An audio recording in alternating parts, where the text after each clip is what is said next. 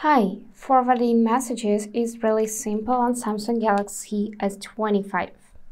For that, you need to simply open your default messenger. In my case, it is Samsung Messages. Then open Chat with a person in which you want to forward something. Now, after that, in the chat, press and hold message you want to forward, just like that, and choose this option to forward. Then select conversation or contact, like that. Choose it and tap done. And after that, this message will appear in this bar and you can simply hit this send button to actually send this message. And you'll see that now it is forwarded to this chat. So here it is. And that's basically all for today.